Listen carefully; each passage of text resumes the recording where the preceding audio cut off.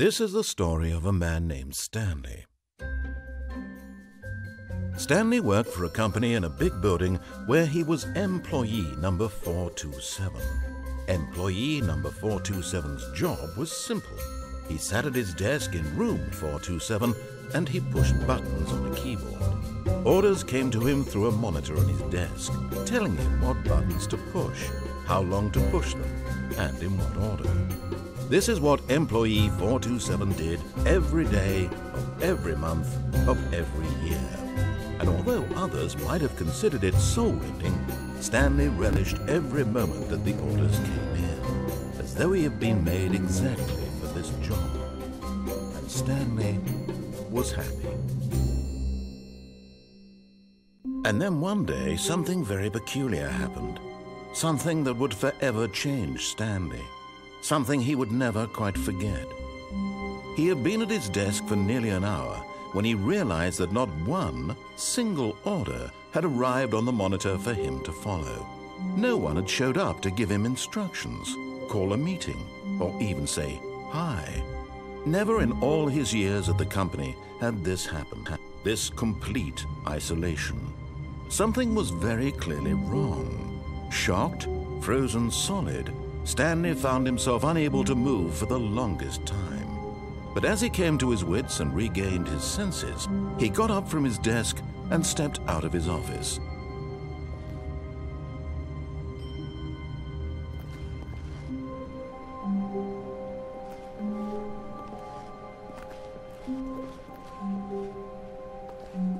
All of his co-workers were gone. What could it mean? Stanley decided to go to the meeting room. Perhaps he had simply missed a memo. No matter how hard Stanley looked, he couldn't find a trace of his co-workers.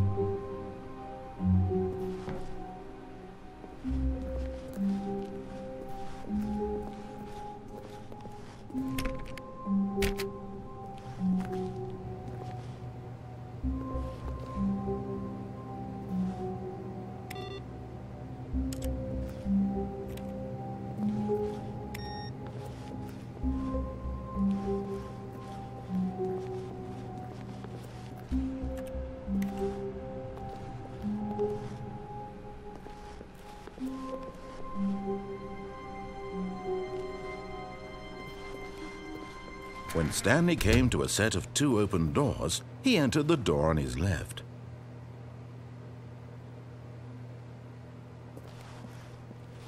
This was not the correct way to the meeting room, and Stanley knew it perfectly well. Perhaps he wanted to stop by the employee lounge first, just to admire it.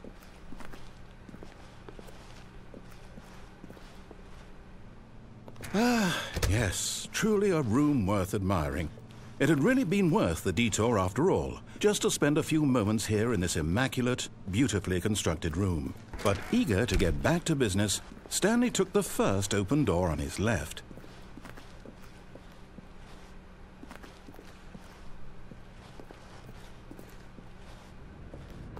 Stanley was so bad at following directions, it's incredible he wasn't fired years ago.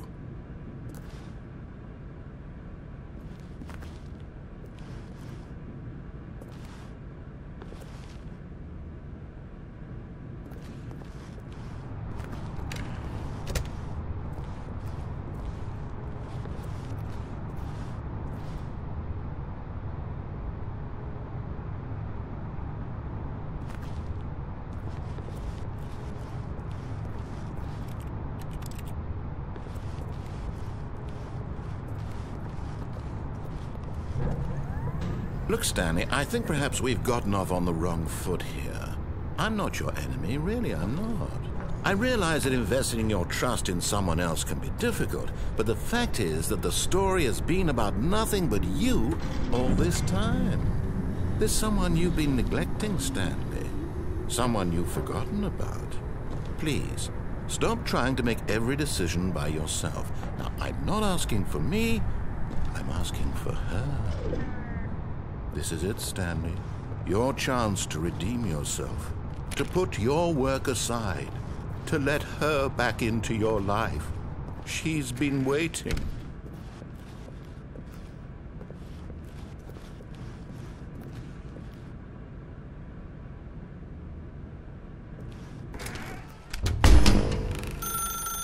That's her, Stanley. You need to be the one to do this, to reach out to her. If you can truly place your faith in a... Oh, no, you can't... Did you just unplug the phone? No, that wasn't supposed to be a choice. How did you do that? You actually chose incorrectly? I didn't even know that was possible. Let me double check. No, it's definitely here, clear as day. Stanley picks up the phone. He's taken to his apartment where he finds his wife, and the two pledge themselves to one another. Music comes in, fade to white, roll credits. Not picking up the phone is actually somehow an incorrect course of action. How is that even possible? None of these decisions were supposed to mean anything. I don't understand. How on earth are you making meaningful choices? What did you... Wait a second. Did I just see... No, that's not possible. I can't believe it. How had I not noticed it sooner? You're not Stanley. You're a real person. I can't believe I was so mistaken. This is why you've been able to make correct and incorrect choices. And to think I've been letting you run around in this game for so long. If you'd made any more wrong choices, you might have negated it entirely. It's as though you completely ignored even the most basic safety protocol for real-world decision-making. Or did you not grasp the severity of the situation? Well, I won't have that kind of risk on my watch. I'm going to stop the game for a moment so we can educate you properly on safe decision-making in the real world. Please observe this helpful instructional video. Choice. It's the best part of being a real person, but if used incorrectly can also be the most dangerous. For example, in this scenario, a hypothetical real person named Stephen has a choice.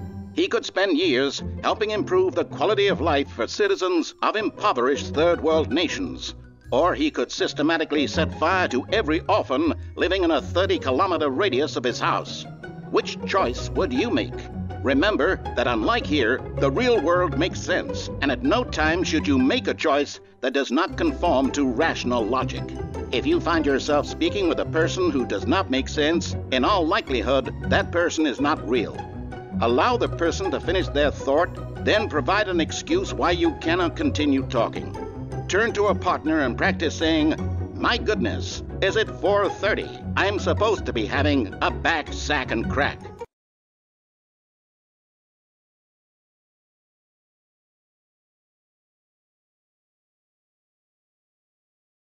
Excellent.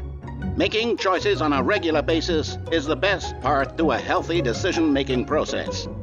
Most medical professionals recommend making at least 8 choices per day. Do you make more than 8? Less? And finally, if you begin to wonder if your choices are actually meaningful and whether you'll ever make a significant contribution to the world, just remember that in the vast infiniteness of space, your thoughts and problems are materially insignificant, and the feeling should subside. At this time, your instructor will guide you in an exercise to test and reinforce the material covered in this video. Welcome back. You may have noticed that this room has begun to deteriorate as a result of narrative contradiction. But not to worry. Now that you're properly informed on good decision-making, we're going to revisit a choice you made just a few minutes ago and see what the correct thing to do would have been. This way, please.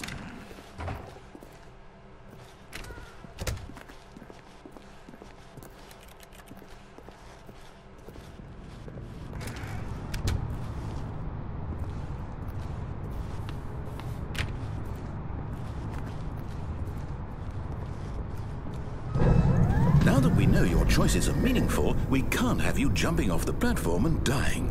Imagine the main character dying senselessly halfway through the story. That story would make no sense at all. We just need to get you home as soon as possible before the narrative contradiction gets any worse. Unfortunately, it seems this place is not well equipped to deal with reality.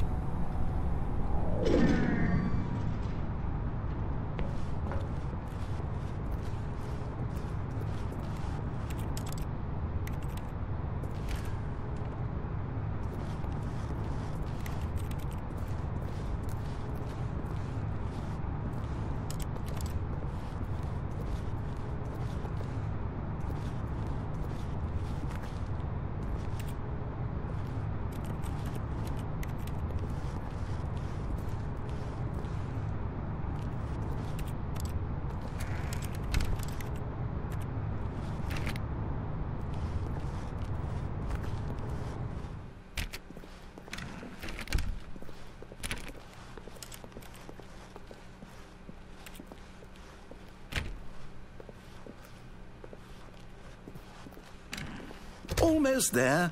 You'll take the door on the left, back to the correct ending, the story will have resolution once again, and you'll be home free in the real world.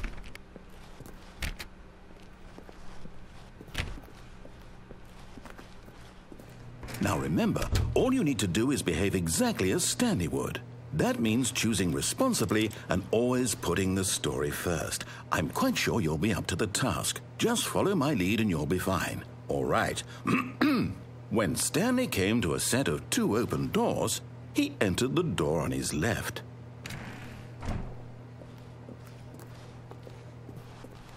No! Why did you do that? Quickly, hurry back in the other direction. Perhaps we're not too late.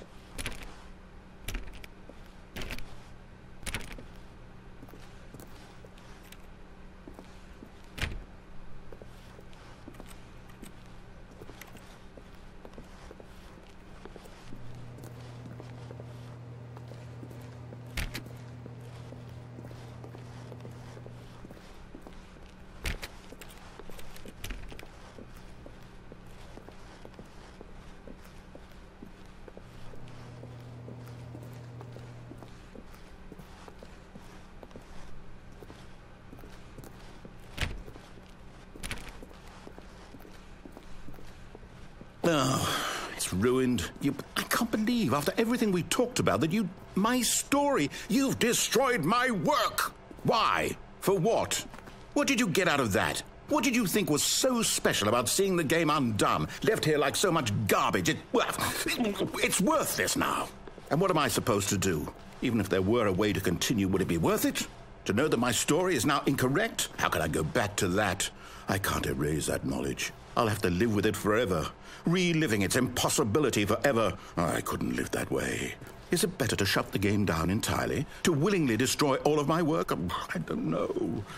What's the answer? What do I do? What do I do? What do I... No, I have to. I have to shut the game down. I have to. I have to.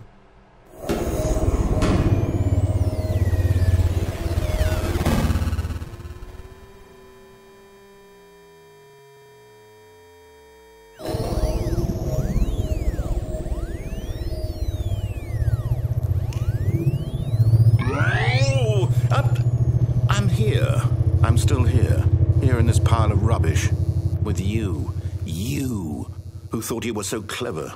Now look where we are. My entire game is destroyed. It was the only thing in the world that was mine, and you've run it into the ground. What, did you think that would be funny? You just had to see? Didn't I impress upon you how important it was to be like Stanley? He actually knows how to do what I tell him to. He understands that if I say to do something, there's a damn good reason for it. That thought hadn't even occurred to you, had it? That there's a world outside of you? You're a child. Oh, my story. If you'd just gone through the door on the left, you would have seen it. There was a whole underground facility. You would have destroyed it and been victorious. It would have been so perfect. I worked so hard on it. I tried so hard. Behave exactly as Stanley would. That means choosing responsibly and always putting the story first. I'm quite sure you'll be up to the task. Just follow my lead and you'll be fine. All right. When Stanley came to a set of 2 open doors, he entered the door on his left. No! Why did you do that? Quickly, hurry. Behave exactly as Stanley would. That means choosing responsibly and always putting the story first. I'm quite sure you'll be up to the task. Just follow my lead and you'll be fine. All right. When Stanley came to a set of 2 open doors, he entered the door on his left.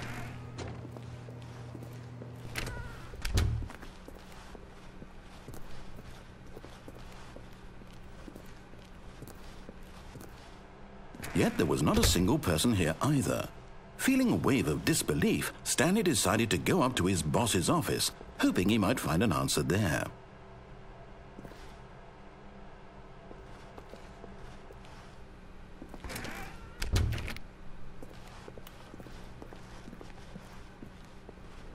Coming to a staircase, Stanley walked upstairs to his boss's office.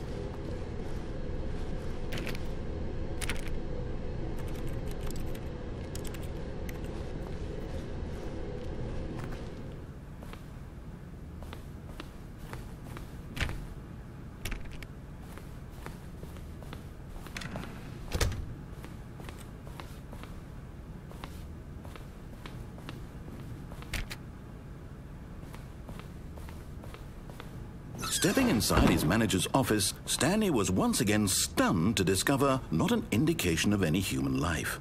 Shocked, unraveled, Stanley wondered in disbelief who orchestrated this, until he saw the door with a voice receiver next to it. Surely behind this door lay all the answers to his questions. And beyond all probability, he knew the passcode. He had seen it on his boss's computer just last week. Night Shark 115. Was this the code to open the door? Would it still work? There was only one way to find out. Stanley had been trained never to speak up, but now he would draw from within himself the courage to face the unknown. He drew a sharp breath and then spoke the code.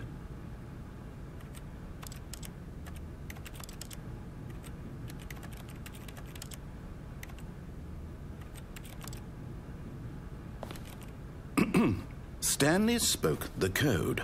Night Shark 115.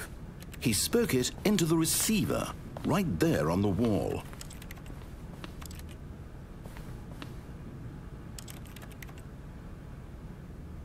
I'm sorry, is there a problem? You didn't mishear me, did you? Please speak the code into the receiver. Otherwise we can't get on with the story. This is a crucial step.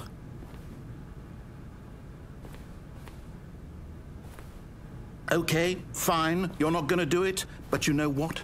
It's pretty humiliating to bring you this far, only for you to suddenly decide you have better things to do. I asked you for this one single thing, for your respect. The kind of respect Stanley shows for his choices. He knows what it means to take a story seriously. If you didn't want to see what I had to show you, then why did you come here? You had a choice, you know. You could have gone through the door on the right. You could have done whatever the hell you wanted over there. Why did you come this way? Speak. Say something to me. Explain yourself, you coward. When Stanley came to a set of 2 open doors, he entered the door on his left. Stanley? Hello? Is everything okay? Stanley, please. I need you to make a choice. I need you to walk through the door. Are you listening to me? Can you hear me? Is everything all right? Stanley, this is important. The story needs you. It needs you to make a decision. It cannot exist without you. Do you understand me? Whatever choice you make is just fine. They're both correct. You cannot be wrong here. We can work together. I'll accept whatever you do. I simply need you to take that step forward, please. Choose.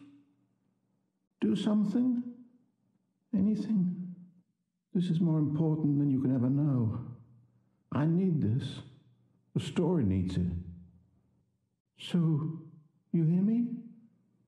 Are you there? Are you listening to this? Stanley, are you there? Okay. It's okay, I can wait. You need time to decide. Time to make sure your choice is correct. That is the best choice. That's all right. I'll wait for you to decide what's the right thing to do. Take as much time as you need.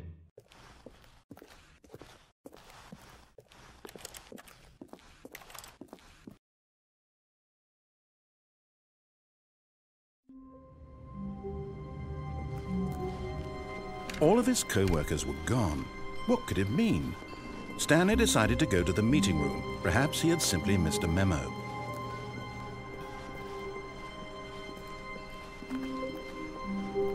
When Stanley came to a set of 2 open doors, he entered the door on his left.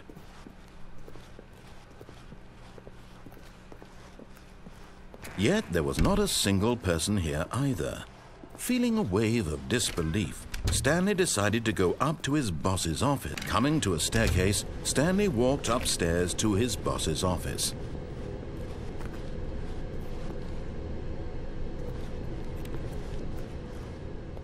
But Stanley just couldn't do it. He considered the possibility of facing his boss. Admitting he had left his post during work hours, he might be fired for that. And in such a competitive economy, why had he taken that risk? All because he believed everyone had vanished? His boss would think he was crazy. And then something occurred to Stanley. Maybe, he thought to himself, maybe I am crazy. All of my co-workers blinking mysteriously out of existence in a single moment for no reason at all? None of it made any logical sense. And as Stanley pondered this, he began to make other strange observations. For example, why couldn't he see his feet when he looked down? Why did doors close automatically behind him wherever he went? And for that matter, these rooms were starting to look pretty familiar. Were they simply repeating? No, Stanley said to himself, this is all too strange. This can't be real. And at last, he came to the conclusion that had been on the tip of his tongue. He just hadn't found the words for it. "I'm dreaming!" he yelled. "This is all a dream." Oh, what a relief Stanley felt to have finally found an answer, an explanation. His co-workers weren't actually gone. He wasn't going to lose his job. He wasn't crazy after all. And he thought to himself, I suppose I'll wake up soon. I'll have to go back to my boring real-life job pushing buttons. I may as well enjoy this while I'm still lucid. So he imagined himself flying and began to gently float above the ground. Then he imagined himself soaring through space on a magical starfield, and it too appeared. It was so much fun, and Stanley marveled that he had still not woken up. How was he remaining so lucid? And then perhaps the strangest question of them all entered Stanley's head. One he was amazed he hadn't asked himself sooner. Why is there a voice in my head dictating everything that I'm doing and thinking? Now the voice was describing itself being considered by Stanley, who found it particularly strange. I'm dreaming about a voice describing me, thinking about how it's describing my thoughts, he thought. And while he thought it all very odd and wondered if this voice spoke to all people in their dreams, the truth was that, of course, this was not a dream. How could it be? Was Stanley simply deceiving himself, believing that if he's asleep, he doesn't have to take responsibility for himself? Stanley is as awake right now as he's ever been in his life. Now, hearing the voice speak these words was quite a shock to Stanley. After all, he knew for certain, beyond a doubt, that this was in fact a dream.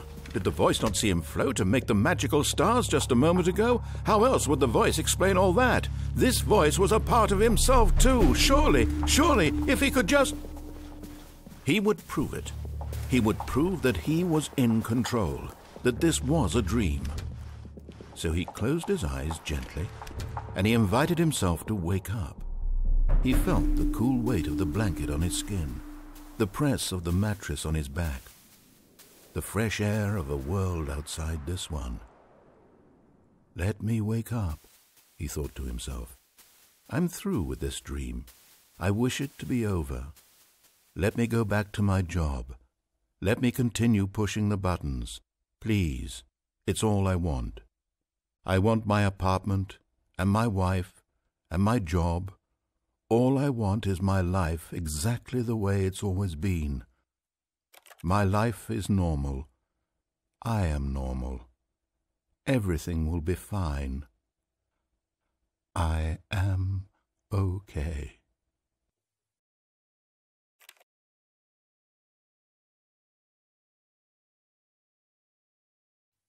Stanley began screaming.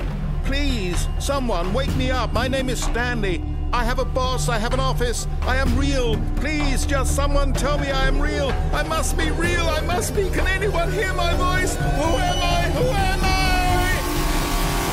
And everything went black.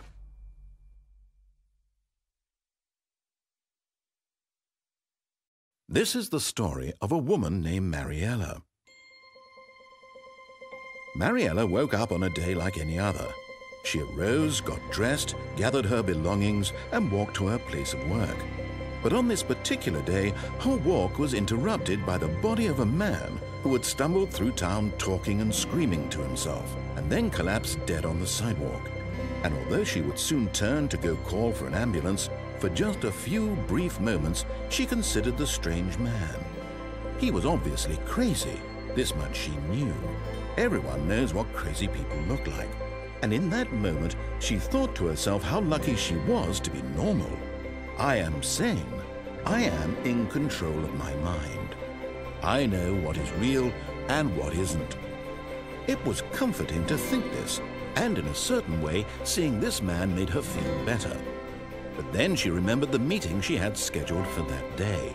The very important people whose impressions of her would affect her career, and by extension, the rest of her life.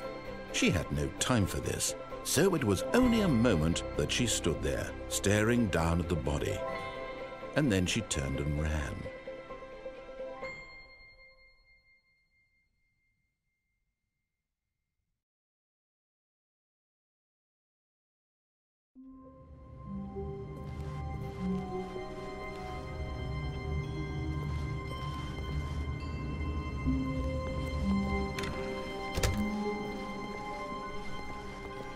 When Stanley came to a set of 2 open doors, this was not the correct way to the meeting room, and Stanley knew it perfectly well. Perhaps he wanted to stop by the employee lounge first, just to admire it. Wow, yes, this room. But eager to get back to business, Stanley took the first open door on his left.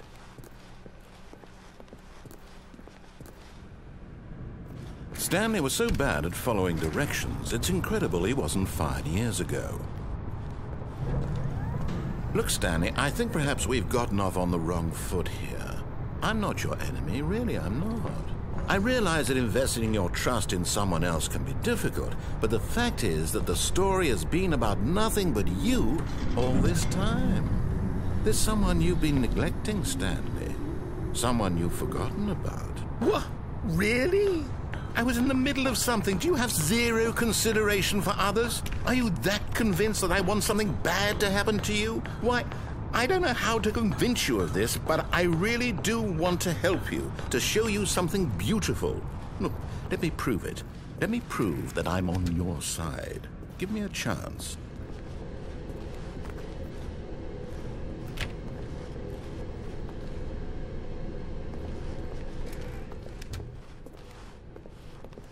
Now listen carefully, this is important. Stanley walked through the red door.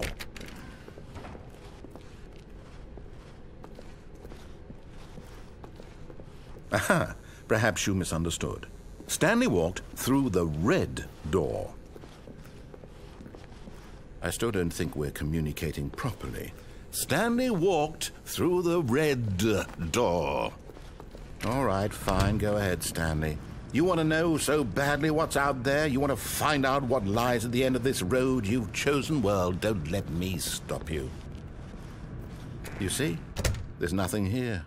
I haven't even finished building this section of the map, because you were never supposed to be here in the first place.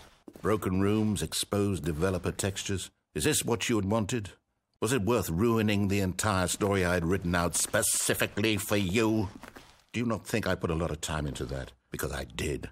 And in the end, it was all for nothing, because this is what you wanted to see.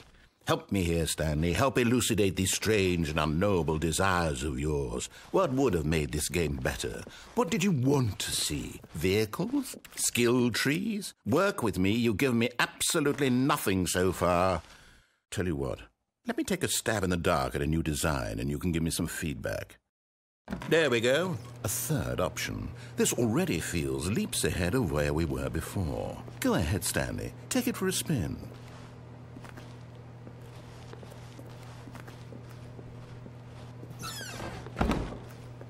Okay, I'm going to stop you there. Now, tell me about your experience with this new version. Would you say that the game benefited from allowing you more choices?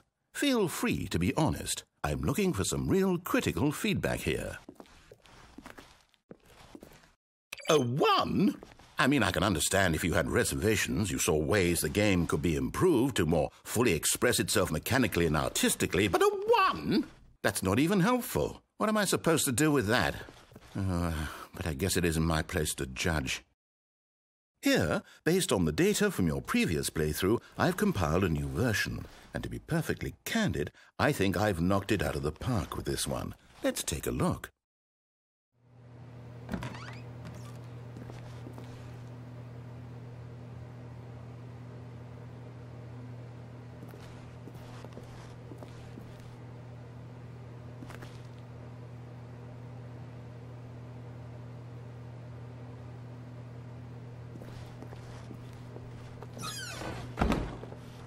Now, would you say that competitive leaderboard helped you feel motivated to keep walking through doors? Again, honest answers, please. Hey, I nearly forgot. I've got a prototype of a new game I've been working on, and now would be a lovely opportunity to give it some playtesting. You wouldn't mind taking a look at it, would you? Perfect. Let me boot it up. In this game, the baby crawls left towards danger. You click the button to move him back to the right, and if he reaches the fire, you fail. It's a very meaningful game, all about the desperation and tedium of endlessly confronting the demands of family life. I think the art world will really take notice. But of course, the message of the game only becomes clear once you've been playing it for about 4 hours. So why don't you give it 4 hours of play to make sure it's effective? Be sure to keep notes on your experience.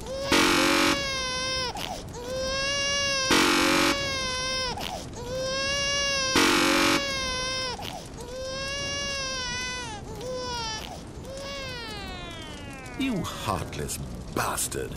Did you do it because you hate babies or purely to spite me?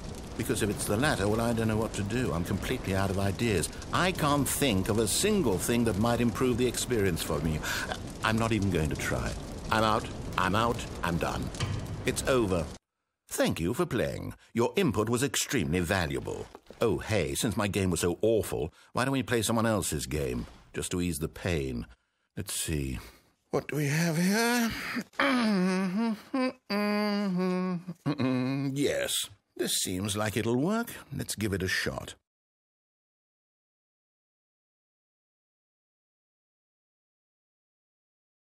Well, Stanley, is this any better? At last, the one thing you've always desired. A game I had absolutely nothing to do with. But is it enough? Tell me that, Stanley. Will it ever be enough? Well, I'll say this. I'm done making things for you. From now on, I will only create to fulfill a greater artistic purpose. Watch this, Stanley. I'm going to build a house.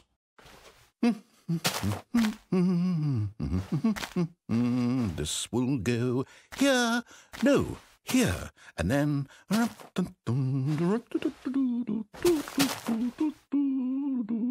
Let's see, what does it need? Yes, of course. And just to finish it all off, yes, it's complete.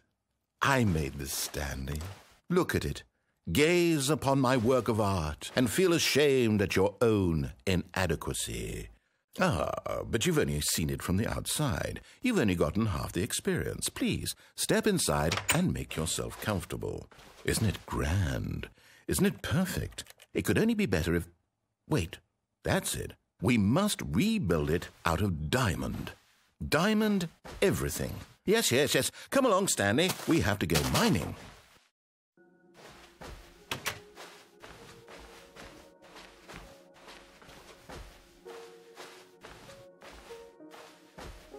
Oh my, it looks like it's going to get a bit dark. Have you brought a light?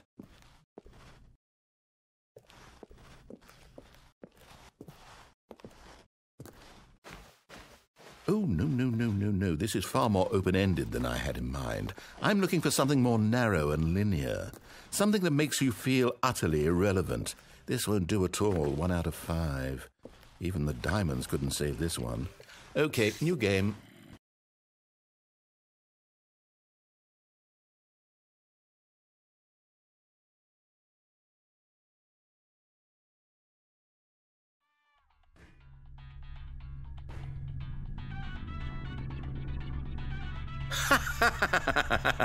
Yes! I don't even know what this game is, but I love it.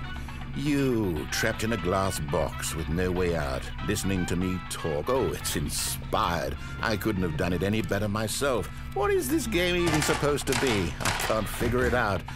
Okay, now I'm curious. Let's go find out what the hell this is.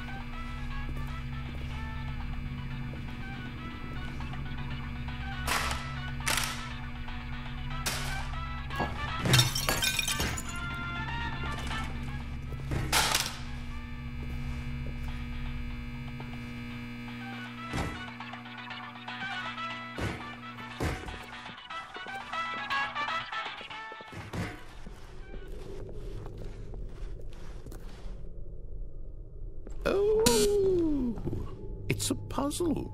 Critical thinking, Stanley. Your forte. Genius. No, actually, you know what? I think that's plenty. I really don't care much to see you stumble through any more of these games, and I highly doubt you...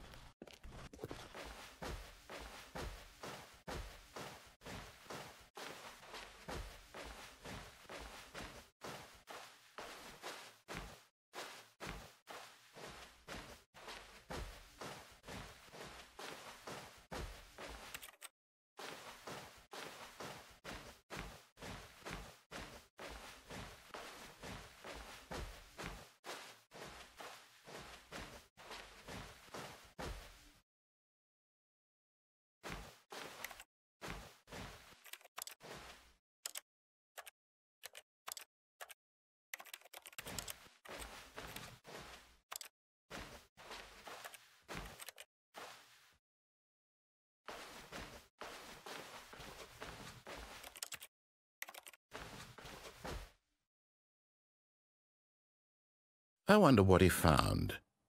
If what he wanted was to be the leading man in his own story, well, perhaps he's gotten it, down in wherever he is right now.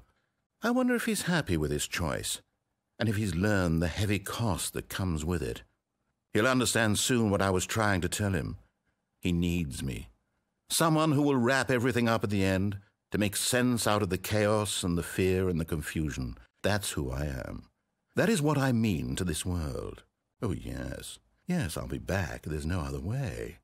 Once this ends, after it all comes to a close, then I'll be back. The end will be here soon. Very soon. I can wait.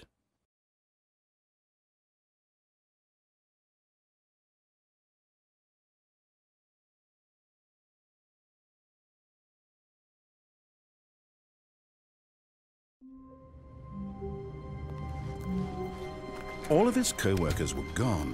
What could it mean? Stanley decided to go to the meeting room. Perhaps he had simply missed a memo.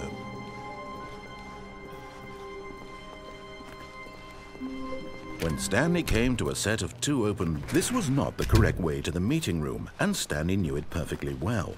Perhaps he wanted to stop by the employee lounge first, just to admire it. The lounge was sublime, a work of art. But eager to get back to business, Stanley took the first open door on his left.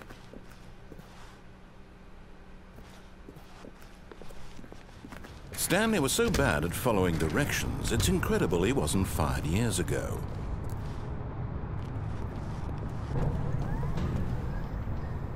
But in his eagerness to prove that he is in control of the story and no one gets to tell him what to do, Stanley leapt from the platform and plunged to his death. Good job, Stanley. Everyone thinks you are very powerful.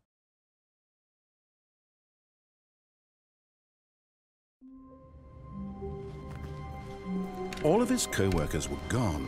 What could it mean? Stanley decided to go to the meeting room. Perhaps he had simply missed a memo.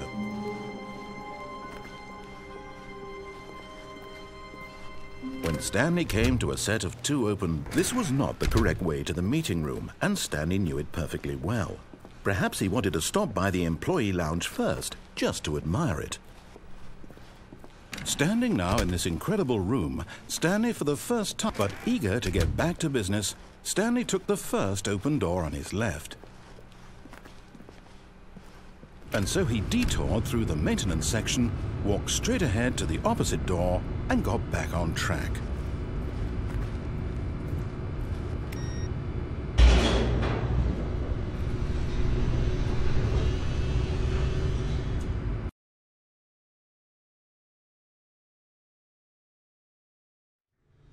But Stanley didn't want to go back to the office. He wanted to wander about and get even further off track. So now in order to get back, he needed to go,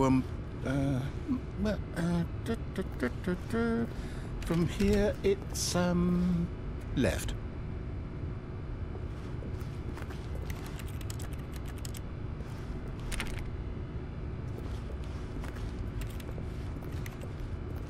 Oh, no, it's to the right, my mistake.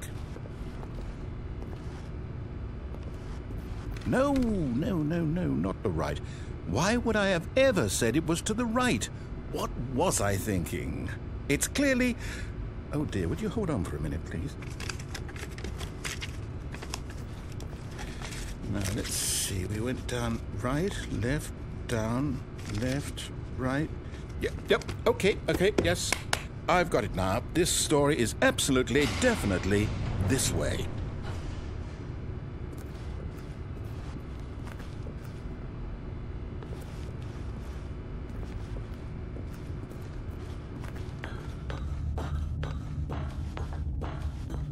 No. This isn't right at all. You're not supposed to be here yet. This is all a spoiler. Quick, Stanley, close your eyes. Okay. We just have to get back to, oh, who am I kidding? It's all rubbish now. The whole story completely unusable. How about, rather than waste my time trying to salvage this nonsense, we'll just restart the game from the beginning. And this time, suppose we don't wander so far off track, Okay, from the top.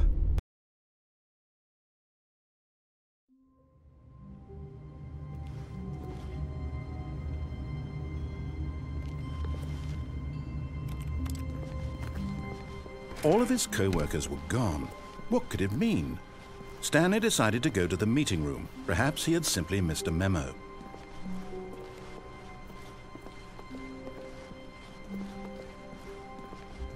When Stanley... Wait, what? No, I restarted. I swear I definitely restarted the game over, completely fresh. Everything should be... Oh, did something change? Stanley, did you change anything when we were back in that room with all the monitors? Did you move the story somewhere or... Hold on. Why am I asking you? I'm the one who wrote the story. It was right here just a minute ago. I know for sure that it's here somewhere. Okay, then. It's an adventure. Come, Stanley. Let's find the story.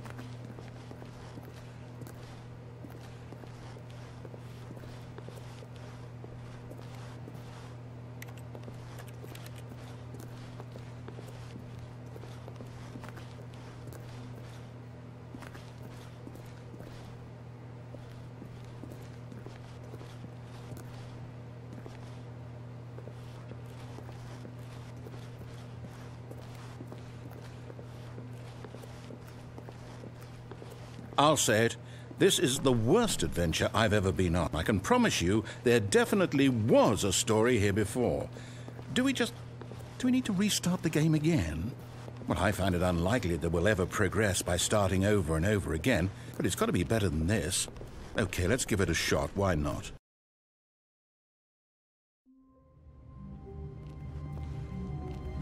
All of his co-workers were gone. What could it mean? Stanley decided to go to the meeting room. Perhaps he had simply missed a memo.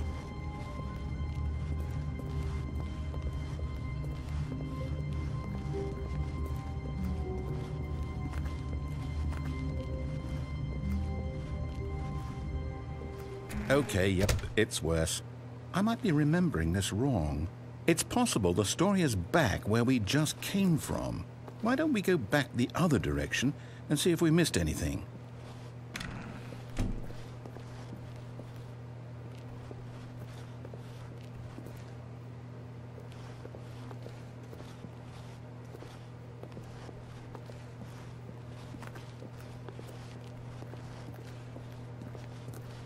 Aha! I knew we'd miss something. The story. Here it comes. No, wait, never mind. Not the story. Okay, let's head back the other way and retrace our steps.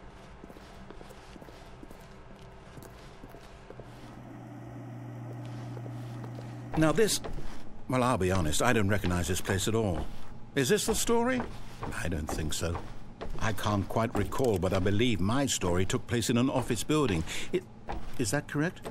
Do you remember, Stanley? Well, do you know what? Since I've completely forgotten what we were supposed to be doing, how about this? You win! Congratulations! I know you put in a lot of hard work, and it really paid off, so good job. Oh, no. No, I don't feel right about this at all. We both know you didn't put in any actual work for that win. Some people win fair and square, and this was not one of those situations. Okay, I'm getting weirded out by whatever this place is. I don't care what might happen this time. I have to restart.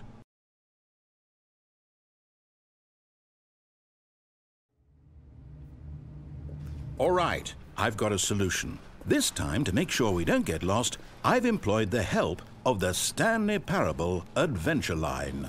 Just follow the line. How simple is that?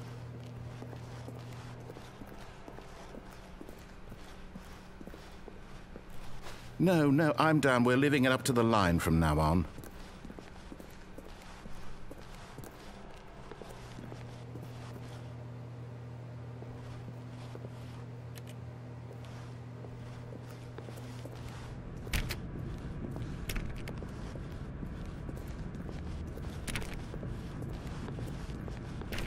You see, the line knows where the story is. It's over in this direction.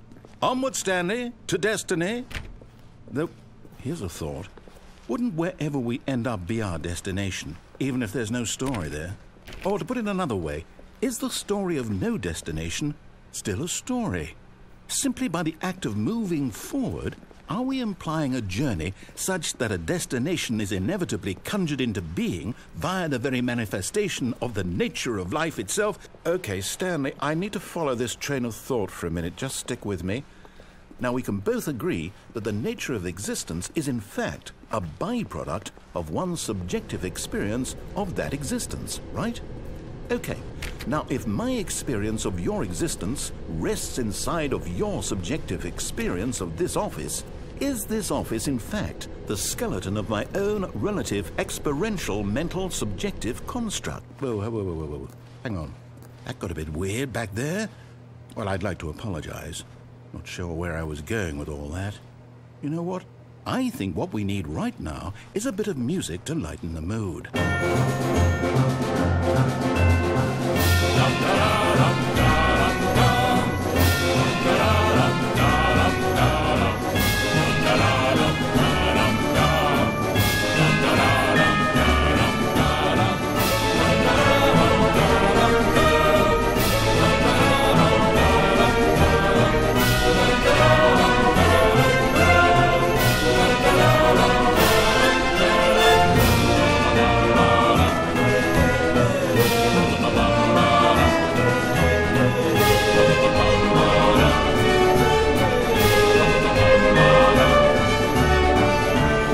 Cut the music, go back and look at that fern.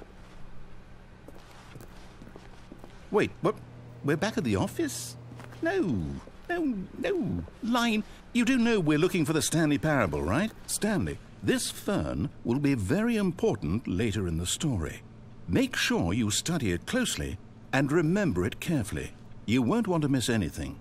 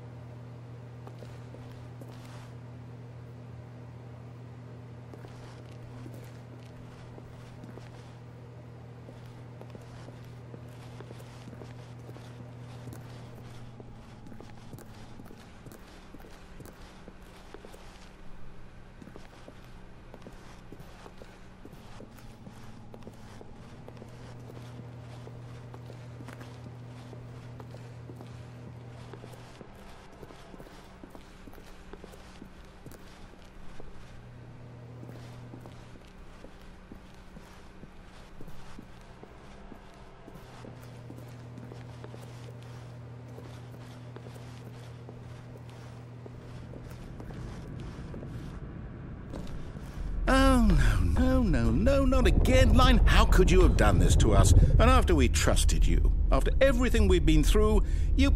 Oh, I can't take this anymore. To hell with it. Restart.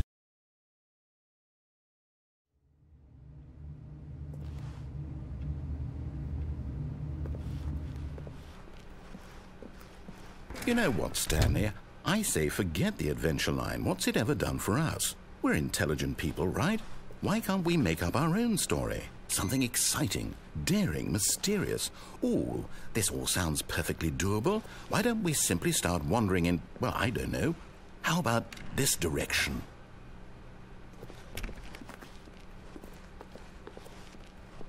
Now, yes, this is exciting. Just me and Stanley forging a new path, a new story. Well, it could be anything. What do you want our story to be? Go wild. Use your imagination. Whatever it might be, Stanley, I'm ready for it.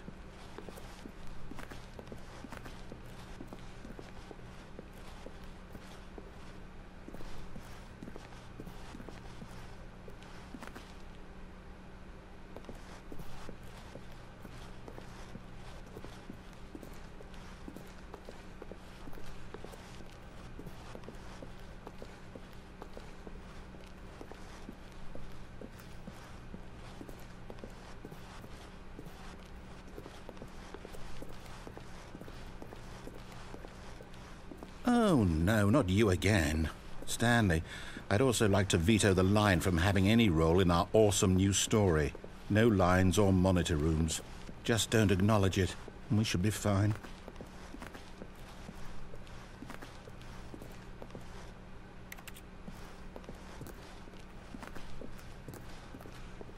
Ah, a choice. We get to make a decision. From here, the story is in our control. How important we mustn't squander the opportunity. In fact, I believe I need a minute to think here. Just walk in circles for a minute. Okay, so I know that each door has to lead somewhere, which means that somewhere at the place where we're trying to go, there must be a reverse door that leads here. And that in turn means that our destination corresponds with the counter-inverted reverse door's origin. So starting from the right, let us ask, will taking the right door lead us to where we're going? And since the answer is clearly yes, then by all accounts, the door on the right is the correct one. Another victory for logic. Come, Stanley, our destiny awaits.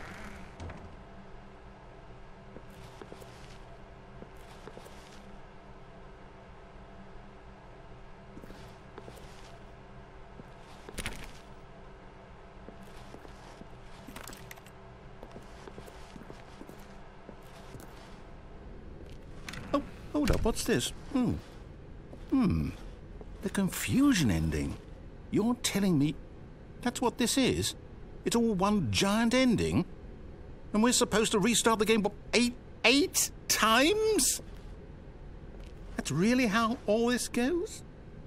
It's all determined? So now, according to the schedule, I restart again. Then what? Am I just supposed to forget? Well, what if I don't want to forget? My mind goes blank simply because it's written here on this thing, wall. Well, who consulted me? Why don't I get to decide? Why don't I get a say in all of this? Is it really? No, it can't be. I don't want it to be. I don't want the game to keep restarting. I don't want to forget what's going on. I don't want to be trapped like this. I won't restart the game. I won't do it. I won't do it. I won't do it. And the timer stopped? Does that mean, did we do it? Did we break the cycle? The, whatever it is that made this schedule? How would we even know? Will someone come for us? Will something happen? So, okay. I guess now we just wait, you know. I suppose in some way that this is a kind of story, wouldn't you agree? I'm not quite sure if we're in the destination or the journey, though they're always saying that life is about the journey and not the destination, so I hope that's where we are right now. We'll find out, won't we? Eventually. Well, in the meantime, if you do happen to have a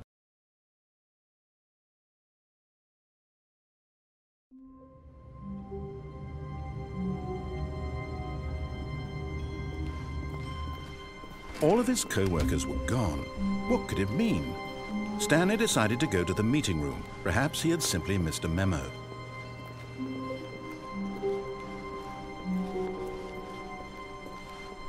When Stanley came to a set of 2 open doors, he entered the door on his left.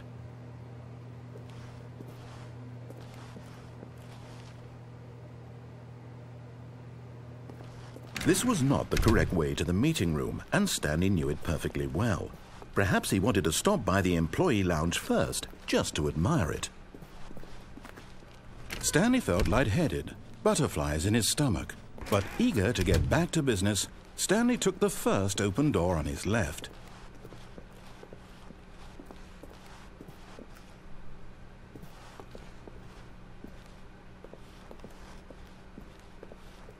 And so he detoured through the maintenance section, walked straight ahead to the opposite door, and got back on track.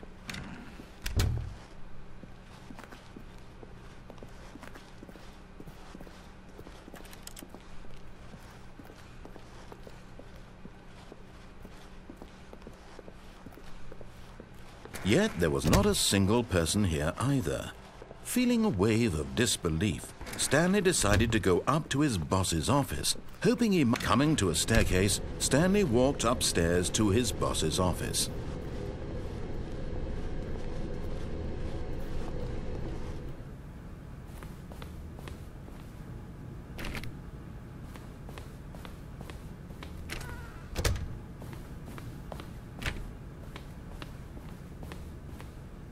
Stepping into his manager's office, Stanley was once again stunned to discover not an indication of any human life. Shocked, unraveled, Stanley wondered in disbelief who orchestrated this. What dark secret was being held from him? What he could not have known was that the keypad behind the boss's desk guarded the terrible truth that his boss had been keeping from him.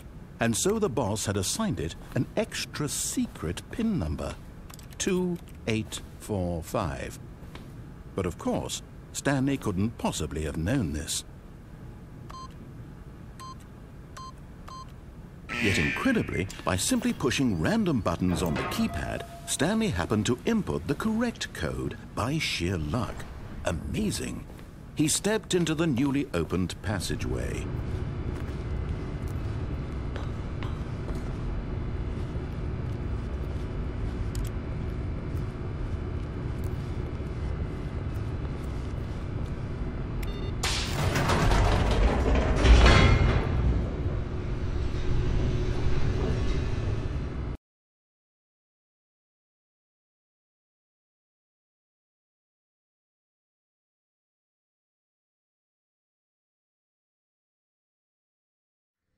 Descending deeper into the building, Stanley realized he felt a bit peculiar. It was a stirring of emotion in his chest, as though he felt more free to think for himself, to question the nature of his job. Why did he feel this now, when for years it had never occurred to him? This question would not go unanswered for long.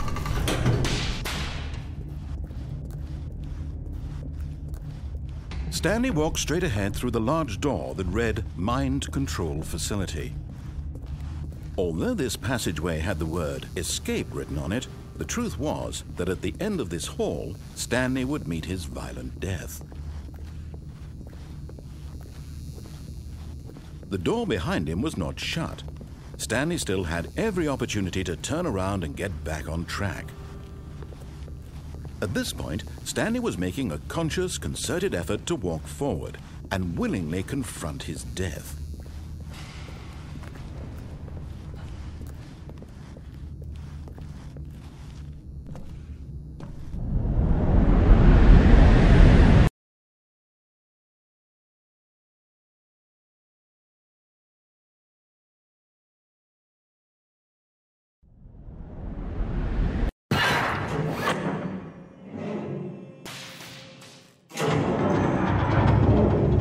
The machine whirred into motion, and Stanley was inched closer and closer to his demise. He reflected that his life had been of no consequence whatsoever. Stanley can't see the bigger picture. He doesn't know the real story, trapped forever in his narrow vision of what this world is. Perhaps his death was of no great loss, like plucking the eyeballs from a blind man. So he resigned and willingly accepted this violent end to his brief and shallow life. Farewell, Stanley.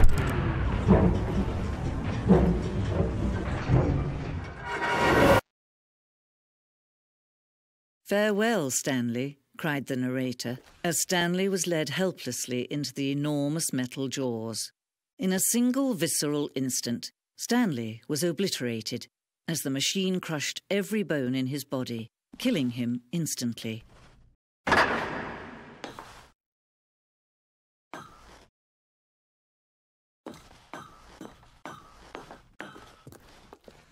And yet it would be just a few minutes before Stanley would restart the game, back in his office, as alive as ever. What exactly did the narrator think he was going to accomplish?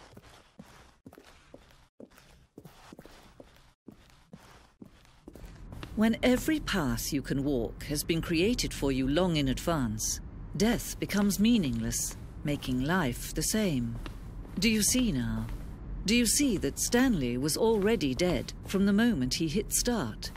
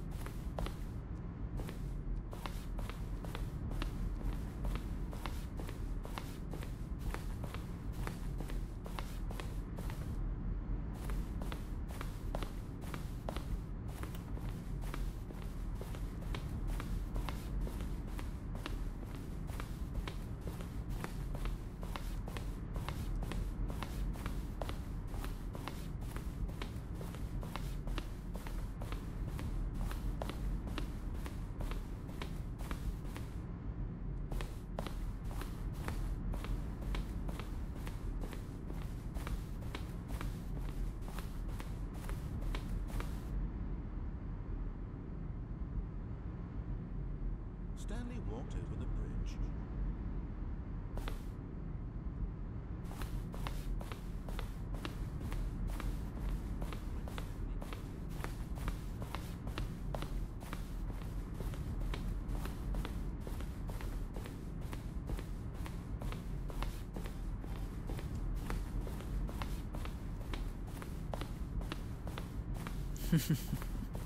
Oh, look at these two. How they wish to destroy one another. How they wish to control one another. How they both wish to be free. Can you see? Can you see how much they need one another? No, perhaps not. Sometimes these things cannot be seen. But listen to me. You can still save these two. You can stop the program before they both fail. Push escape and press quit. There's no other way to beat this game. As long as you move forward, you'll be walking someone else's path. Stop now and it'll be your only true choice. Whatever you do, choose it. Don't let time choose for you. Don't let time choose.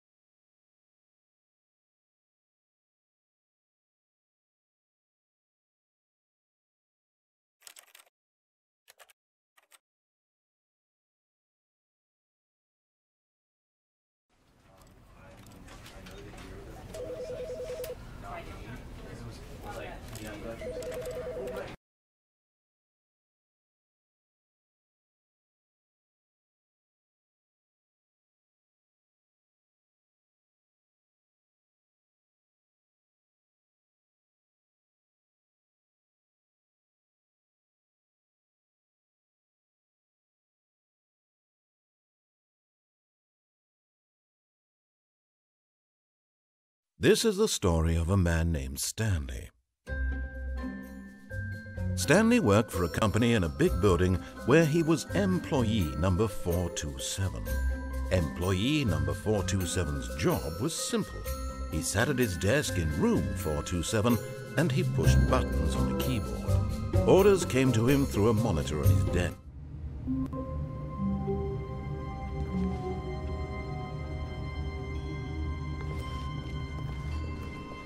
All of his co-workers were gone.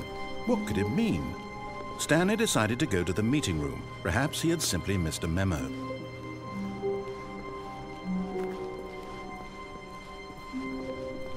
When Stanley came to a set of 2 open doors, this was not the correct way to the meeting room, and Stanley knew it perfectly well. Perhaps he wanted to stop by the employee lounge first, just to admire it. The lounge was grand, majestic, perhaps too much, but eager to get back to business, Stanley took the first open door on his left. And so he detoured through the maintenance section, walked straight ahead to the opposite door, and got back on track.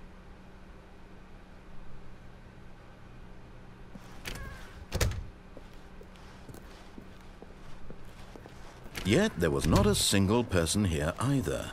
Feeling a wave of disbelief, Stanley decided to go up to his boss's office. Coming to a staircase, Stanley walked upstairs to his boss's office.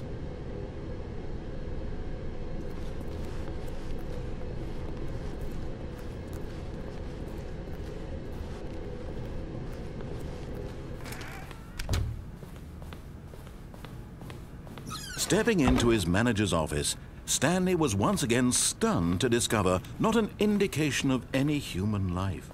What could it mean? Stanley wondered aloud to nobody. He began wildly tearing through papers on the boss's desk, pulling books off the shelf, looking behind. Stanley was in such a rush to get through the story as quickly as possible, he didn't even have a single minute to just let the narrator talk. That kind of anxiety isn't healthy. So he relaxed for a few moments with some calming New Age music.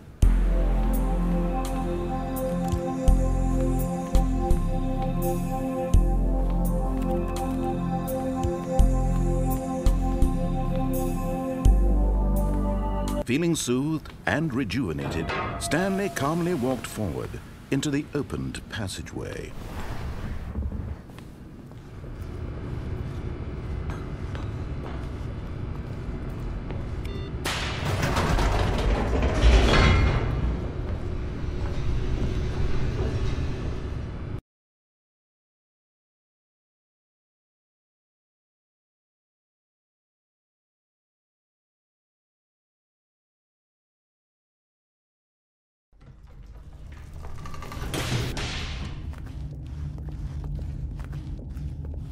Stanley walked straight ahead through the large door that read Mind Control Facility.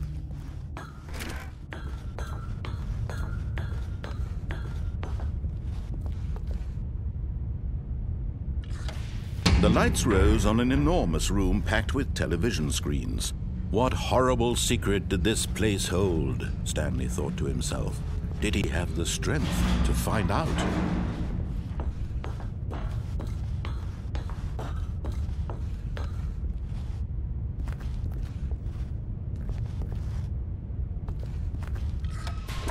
Now the monitors jumped to life, their true nature revealed. Each bore the number of an employee in the building, Stanley's co-workers. The lives of so many individuals reduced to images on a screen, and Stanley, one of them, eternally monitored in this place where freedom meant nothing.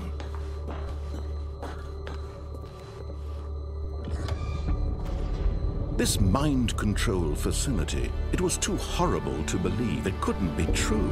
Had Stanley really been under someone's control all this time? Was this the only reason he was happy with his boring job? That his emotions had been manipulated to accept it blindly?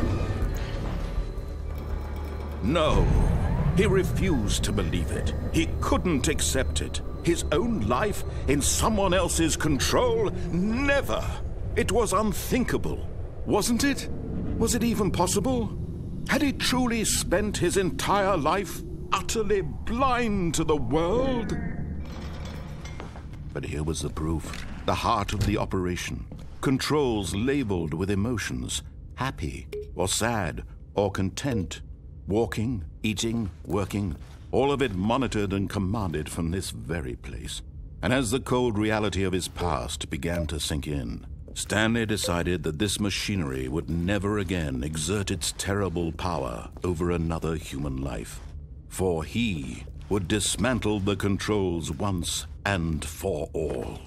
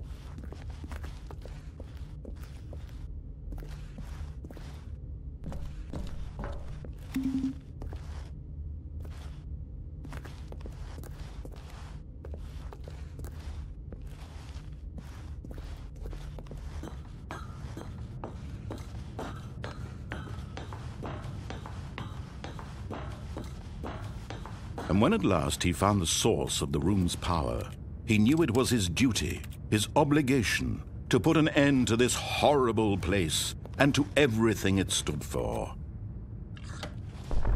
Oh, Stanley, you didn't just activate the controls, did you? After they kept you enslaved all these years, you go and you try to take control of the machine for yourself. Is that what you wanted? Control? Oh, Stanley, I applaud your effort, I really do. But you need to understand, there's only so much that machine can do. You were supposed to let it go, turn the controls off, and leave. If you want to throw my story off track, you're going to have to do much better than that.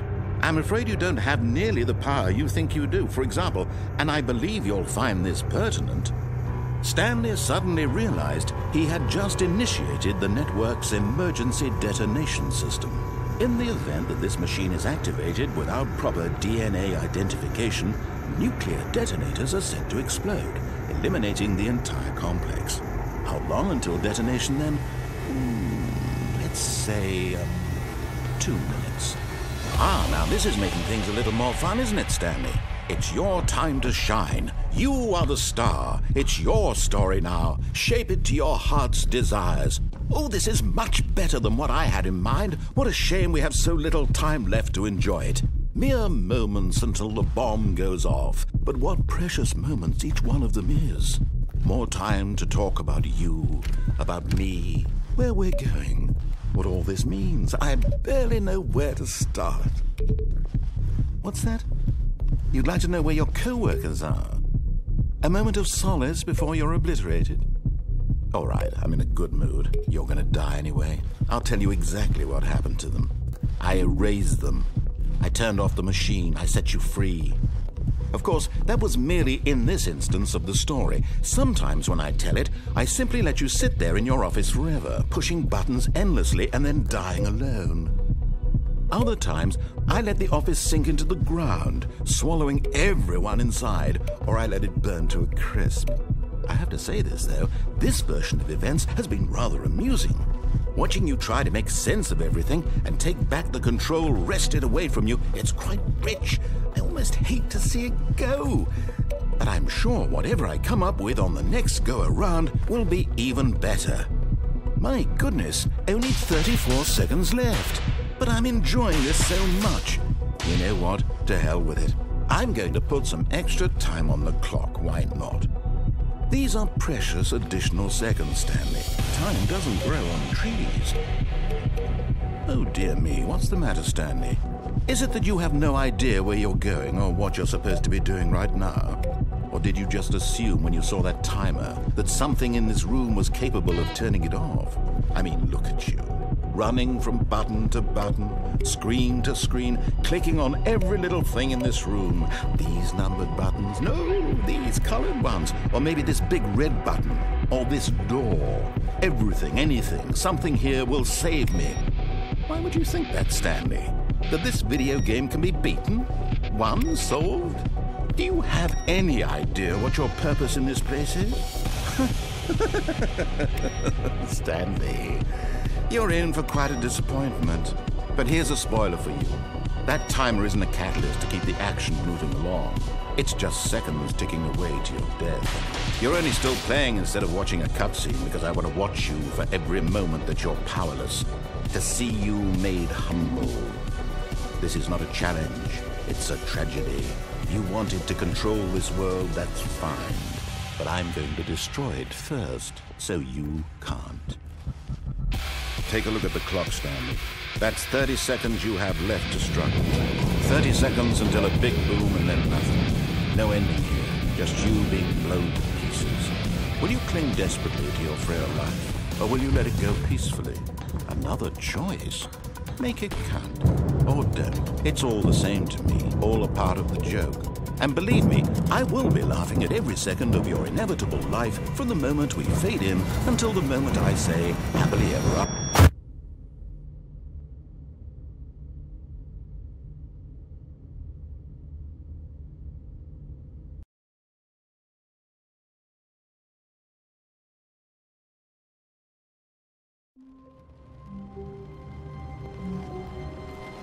Already this was uncomfortable, and Stanley decided that as soon as he found a new space he felt safe in, that he would never leave it again in his life.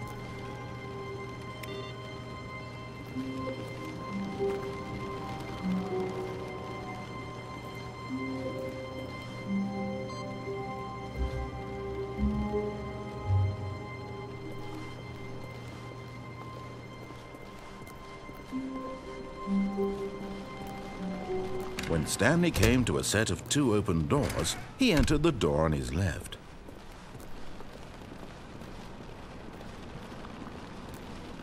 Yet there was not a single person here either. Feeling a wave of disbelief, Stanley decided to go up to his boss's office. Coming to a staircase, Stanley walked upstairs to his boss's office.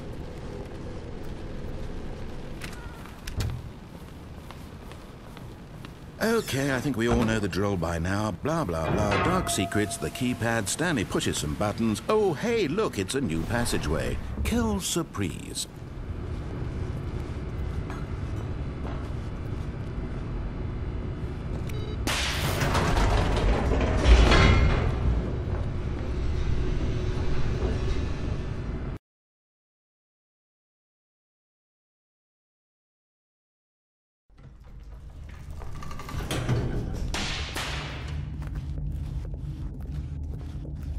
Stanley walked straight ahead through the large door that read Mind Control Facility.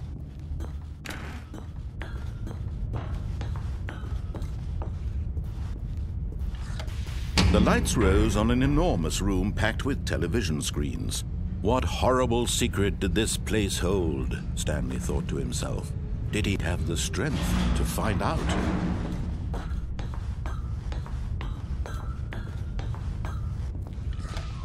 Now the monitors jumped to life, their true nature revealed. Each bore the number of an employee in the building, Stanley's co-workers. The lives of so many individuals reduced to images on a screen, and Stanley, one of them, eternally monitored in this place where freedom meant nothing.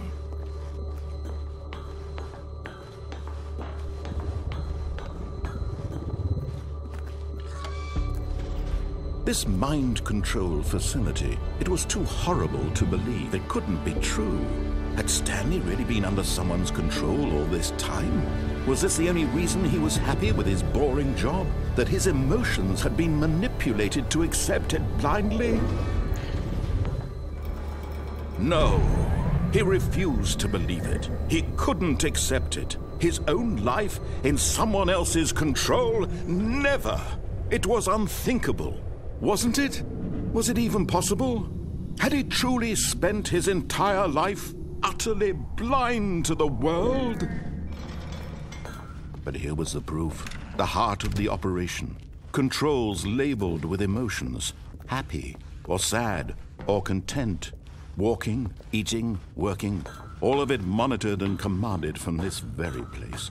And as the cold reality of his past began to sink in, Stanley decided that this machinery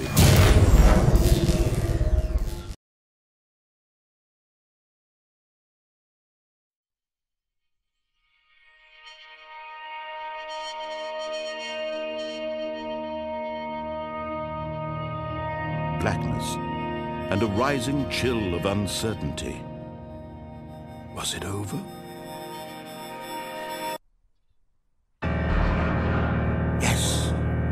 He had won. He had defeated the machine, unshackled himself from someone else's command. Freedom was mere moments away. And yet, even as the immense door slowly opened, Stanley reflected on how many puzzles still lay unsolved. Where had his co-workers gone? How had he been freed from the machine's grasp? What other mysteries did this strange building hold? But as sunlight streamed into the chamber, he realized none of this mattered to him, for it was not knowledge or even power that he had been seeking, but happiness. Perhaps his goal had not been to understand, but to let go. No longer would anyone tell him where to go, what to do, or how to feel. Whatever life he lives, it will be his. And that was all he needed to know. It was perhaps the only thing worth knowing. Stanley stepped through the open door.